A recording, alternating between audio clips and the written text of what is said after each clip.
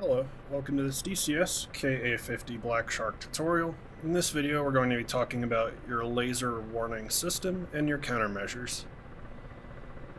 To begin, we have these controls bound with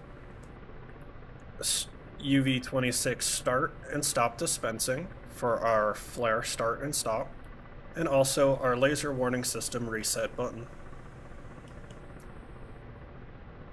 On the right, during startup, we set our countermeasures up as 427. That was because this first button corresponds to the number of sequences when we start dispensing our countermeasures. We can see it printed on the button. It has several different options. So normally when you cycle through it, it will just simply be the number of sequences that you have shown.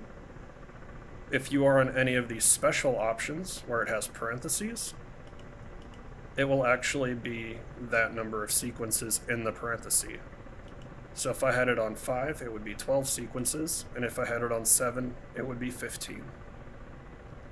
So I put that on 4. This next button down is the number of countermeasures dispersed in the sequence from each side. So here I have it set to 2. So it'll fire 2 flares from each active side on each sequence. This last button is the interval between sequences. Similarly, in parentheses is a special option based on the number shown. So normally 1 second, 2 seconds, 3 seconds, and so on. On 7, we can see it is a quarter of a second between sequences.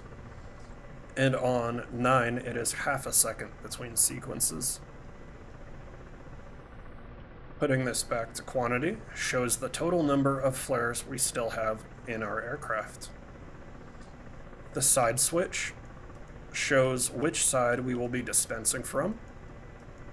Either right, indicated by the right, and how many countermeasures are in our right-hand system.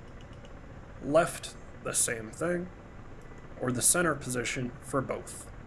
I like to leave it in the center. So here, if I hit start, we can see it is dispensing based on our programming.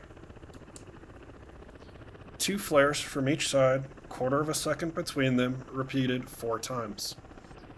If we are mid-dispense, we can hit stop, and it will stop the program. On the left-hand side here, we have our laser warning system. If we have a laser bounce off our aircraft, it will tell us the direction of where it is being fired from, and it will also tell us warning under attack. Say we had a laser directly in front of us hitting our aircraft. This top button would light up, or this top light would light up. If we were being lased from our left, 9 o'clock, the left would light up, and so on. If we were being lased from diagonally to our left, probably about 10, 11 o'clock or so, both of these would light up. Same if we were being lased from our 7 or 8 o'clock or so, both of these would be lit up, both of those for the other way, and so on. One thing to note, after any of these light up and our system has warned us, we must press the reset button, which is why we have it bound. So easily pressed. And then it will be ready to warn us about new laser threats. I'll see real quickly if I can't get us to demonstrate that. Sometimes these targets over here will try to engage with anti-tank rockets that are laser guided. Sometimes they won't.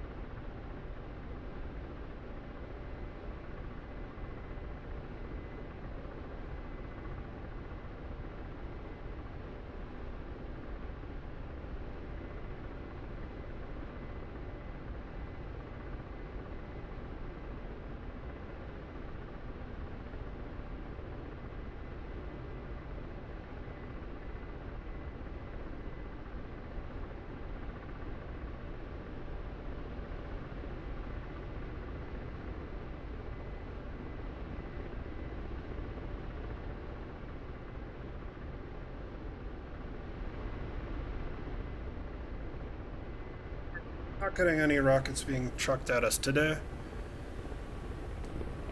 But if they were going to laze us, that indicator would light up and our helicopter would tell us, warning, under attack.